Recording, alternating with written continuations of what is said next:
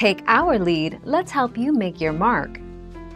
Our goal is your satisfaction. Let us show you the way. The biggest difference between the Commander and Maverick is the suspension.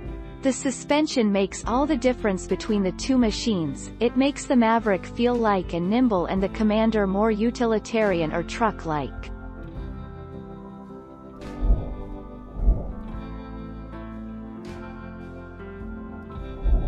Let's help you make your mark. From the start, you can tell that the Can-Am is the clear winner over high-speed sections. A lot of that performance edge isn't only due to the amount of suspension travel the machine has, but the fact that it has a lower center of gravity and a longer wheelbase than the RZR by 12 inches.